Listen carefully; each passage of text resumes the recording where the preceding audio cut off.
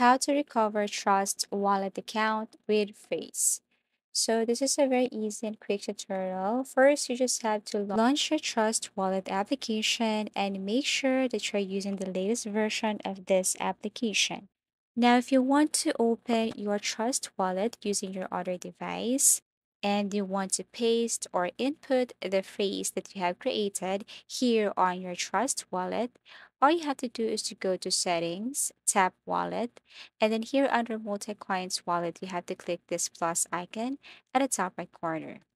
Now, as you can see, we have here add existing wallet. You can choose secret phrase, Swift, Google Drive backup, view only wallet. What you're going to do is to click this secret phrase. And then after that, you have to select the network here. So if you want to open Bitcoin, Ethereum, BNB, okay, you just have to select.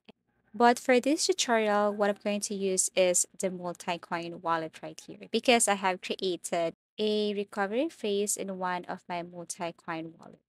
So tap the multi-coin wallet and then paste the recovery phrase here. And that's it. Once you have created your recovery phrase, you have to save that. You have to copy and then paste it somewhere like in your notepad or in your Word or anywhere. And all you have to do is just save that and then copy and then paste it right here.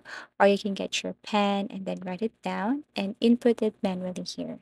Then after that, you will see that you have successfully recovered it and you can start using your Trust wallet. Thank you so much for watching and see you again in our next video tutorials.